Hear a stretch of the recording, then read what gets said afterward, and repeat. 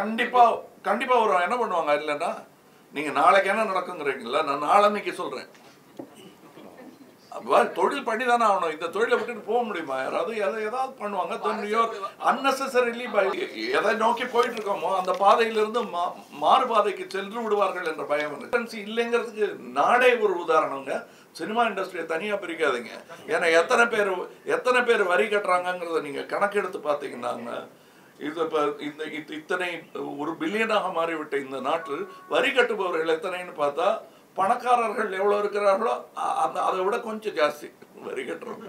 நான் சொல்கிறேன், நீங்கள் வரி நீங்கள் நட்சத்திரம்னதும் நீங்கள் ஒன்று எங்களை மாதிரி நடிகர்கள் பெயர்களை பட்டியல் போடுறீங்க. போடுங்க நீங்கள் பட்டியல்.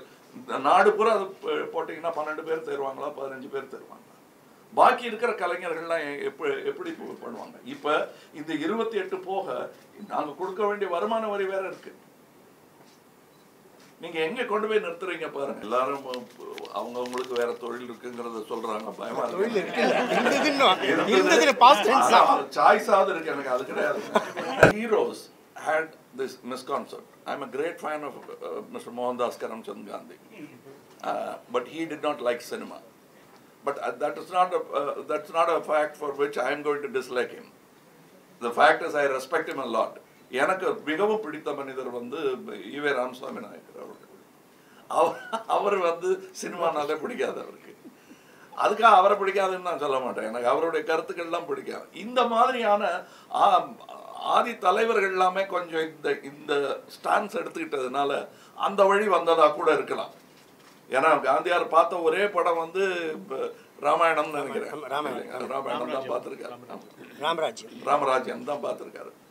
ஸோ அவ்வளோதான். ஆனால் நான் அப்படி இல்லை. நான் சுதந்திரத்துக்கு பிறகு பிறந்த பிள்ளை. சினிமாவை நல்ல ஒரு உயர் கலை வடிவமாக, மோஸ்ட் versatile ஆர்ட் மீடியமாக நான் பார்க்கிறேன். I think it's most versatile art medium and is probably fathering and fostering all other arts. So you cannot take it lightly and I mean batch it together with gambling and Bharat Ratna from this industry. So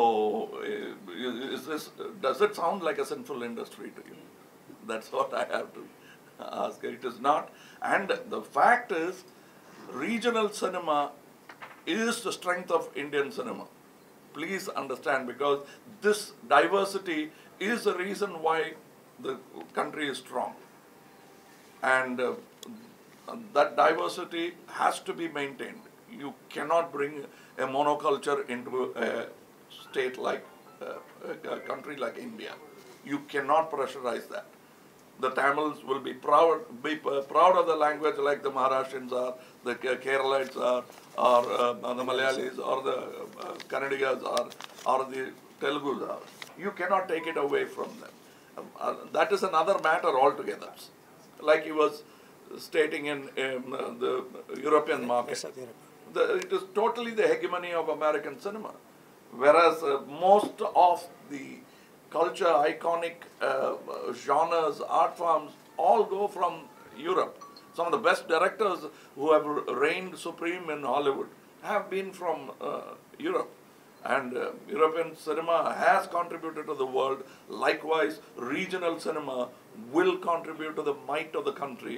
And you cannot reduce that might by overtaxing an industry which cannot, it doesn't, there isn't enough, the water table is not there for you to suck. Treat it like that. The government wants to regulate the price, put a cap on it, watch it carefully. Why are you holding this dog with such a tight leash? We are a business. Let us be a business and let us put a price on it. If you are not willing to pay that much money for the ticket, you will make the call as a customer. Why is the government interfering and putting a lid on it? Because if the industry grows, like a company puts the price of their car at 3 crores, does India need a car which is costs 3 crores per car? But there are still cars selling at that price. Nobody puts a cap on that. You won't buy that car. I won't buy that car. But somebody is buying it. So it should run like that as a business.